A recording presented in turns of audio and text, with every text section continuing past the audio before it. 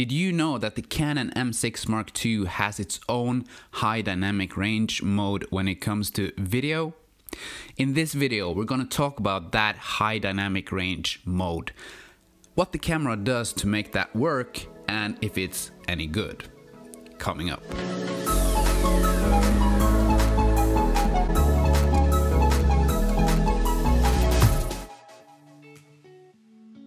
Hi, my name is Roger, and on this channel we talk about cameras, tech gear and videography, and sometimes photography. Having a camera with high dynamic range means that the camera can see information that's in the highlights at the same time as the camera sees details in the shadows. And the better the camera is at capturing high dynamic range, usually the more expensive the camera is. Take the Sony A7SIII or the Canon R5 and R6. Those are quite expensive cameras, but they do have a good high dynamic range. But in this video, we're going to talk about the Canon M6 Mark II. The Canon M6 Mark II, it's not the camera that's highest in price, and it's not the best camera when it comes to high dynamic range. But the camera has its own high dynamic range mode when it comes to video. This video mode has its limitations. You're only able to shoot in HDR mode in full HD, and you're only able to shoot in 25 or 30 frames per second. I went out yesterday with my Canon M6 Mark II and I shot some example footage with the HDR video mode and without the HDR video mode, also known as regular video mode, manual settings and all. And now I'm gonna play this for you, so let me know in the comments if you see any differences and what clip is taken with the high dynamic range mode and what clip is taken with the regular video mode.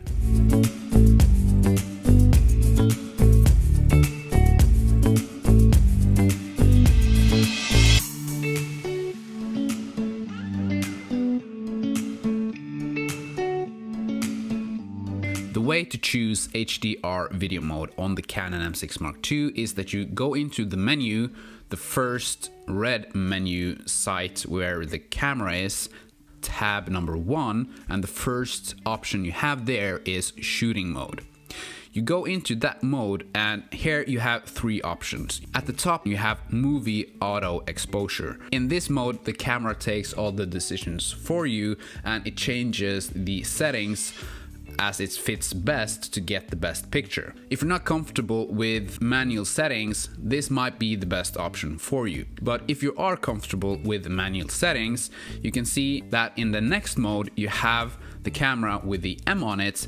This is movie manual exposure. This means that you're in charge. You have full access to all the settings. You can change the ISO, the aperture, the shutter speed, and the frame rates.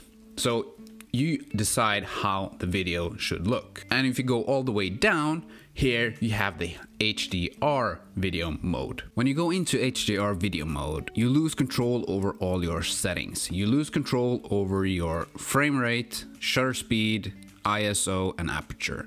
The camera does everything for you in order to get the best image possible out of the scene that you're filming.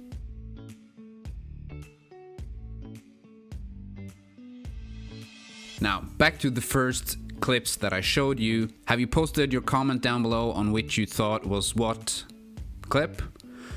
I'm gonna reveal that now.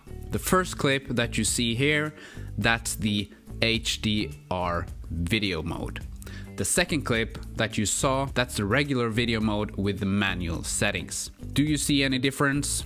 When is actually the HDR video mode useful? If you make videos, you probably know about the 180-degree rule. And if you don't know what the 180-degree rule says or means or is, your shutter speed should always be the double of your frames per second. So if you're shooting in 25 frames per second like I am, you should always have your shutter speed at 1/50th of a second. And that rule exists because you want your footage to look as normal as possible. If I do like this, you can see the motion blur on my hand. And that's because I'm filming with 25 frames per second and my shutter speed is 1/50th of a second. Double. So the motion blur that you see on this video, that's kind of like the motion blur you would see in real life. The problem with the HDR mode is that you don't control this setting. The setting changes all depending on how much light there is in the footage. You might end up with sometimes probably motion blur, and then suddenly if something changes you would end up with something that doesn't look as natural. So let's say you're shooting in HDR video mode to get the best dynamic range and someone is running through the scene. Depending on what kind of settings the camera has chosen for that scene, you might get motion blur like this, or you might not get motion blur like this. If you want that natural motion blur, you can't shoot in HDR video mode because you're not in control of your settings. So where is HDR video mode useful? I think HDR video mode might be useful for landscape videography. If you want just to film a nice scene where there is bright light and dark light at the same time, the HDR video mode is okay for short clips like that. You can't shoot a whole video or a film with this HDR mode on the M6 Mark II, unfortunately. But having the option of the HDR video mode on the camera, that's really positive. That's what I found out about the HDR video mode, and I hope you got something out of this video. If you did, please give this video a thumbs up, that would really help me a lot. And if you haven't subscribed and you want to see more videos from me, please hit that subscribe button. This channel is getting so close to 1,000 subscribers. Right now, while I'm recording this video, we're at 955 subscribers, so please hit that subscribe button. Anyway, that's it for this week. Maybe I will see you in another video.